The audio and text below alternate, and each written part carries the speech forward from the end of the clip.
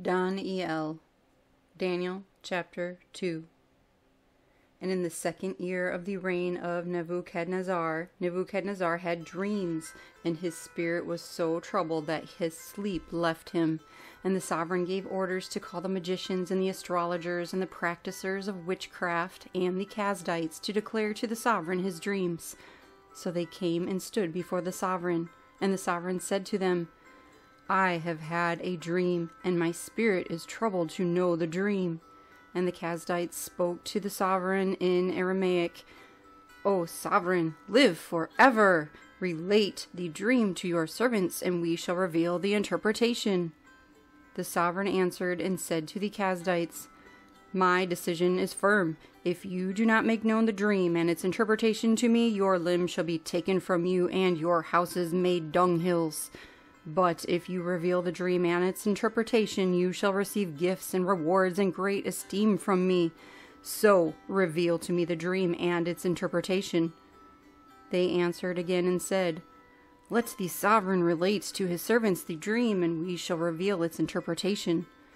The sovereign answered and said, I know for certain that you would gain time, because you see that my decision is firm.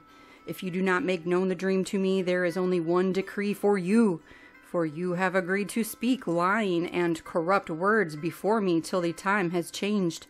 So relate the dream to me, then I shall know that you shall reveal its interpretation for me.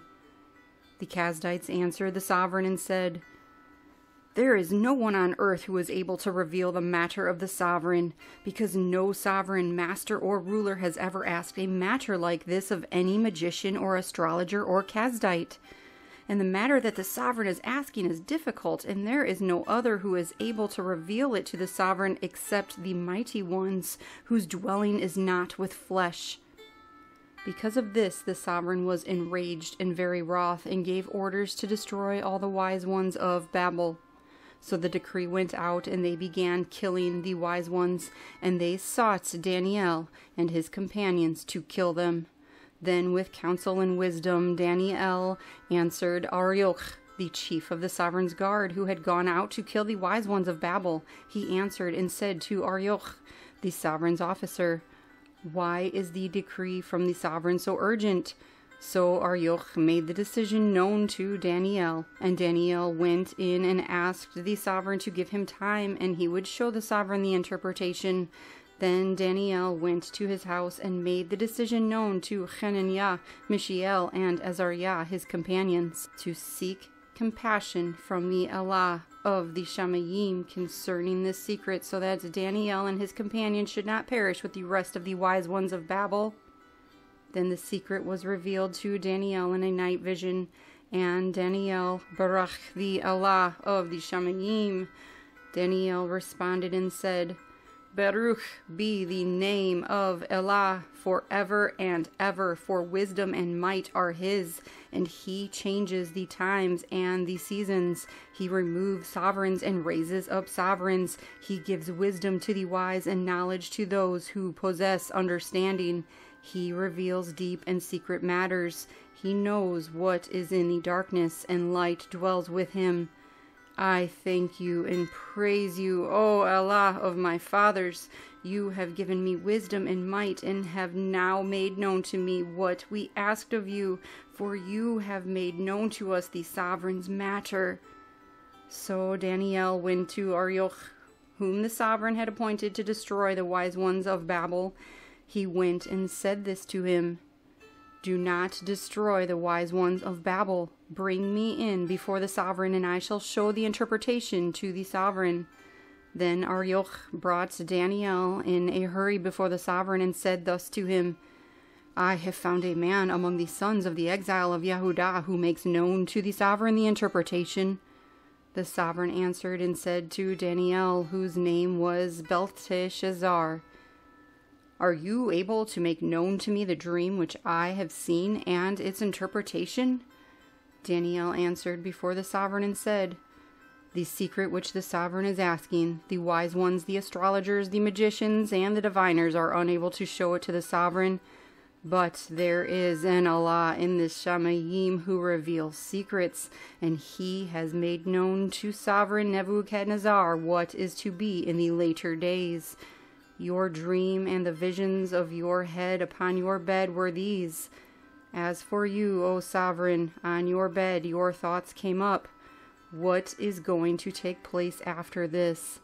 And he who reveals secrets has made known to you what shall be.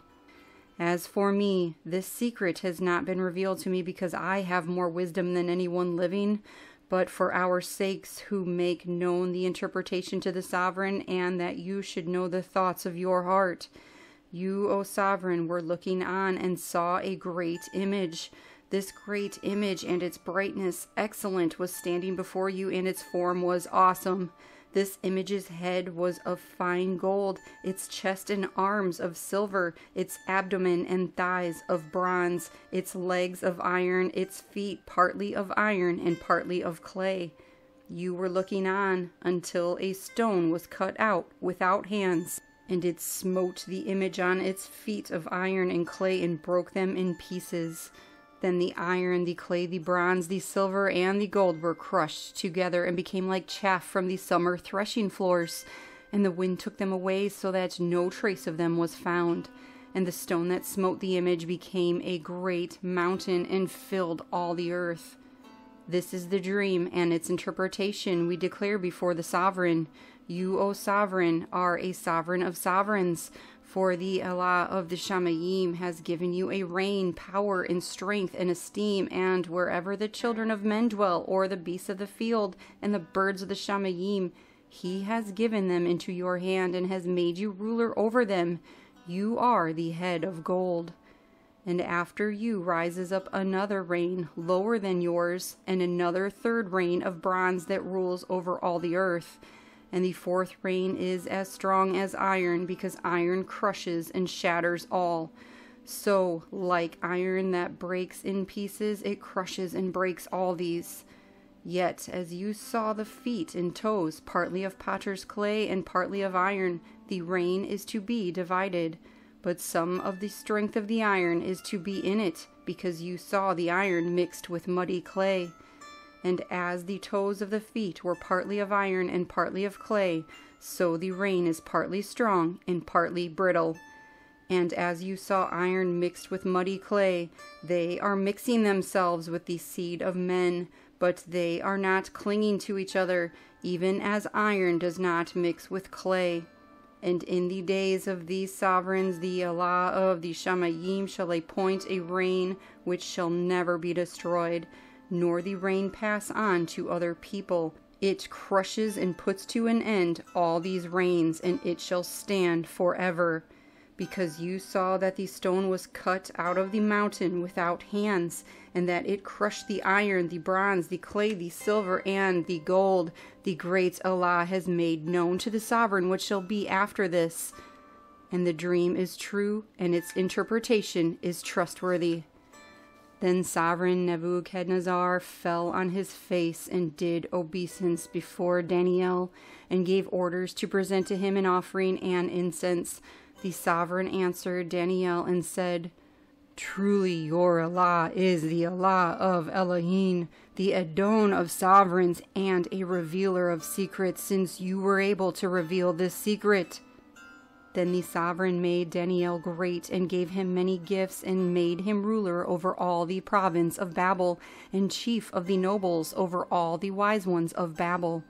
And Dani'el asked of the sovereign, and he appointed Shadrach, Meshach, and Abednego over the work of the province of Babel, and Dani'el in the gate of the sovereign.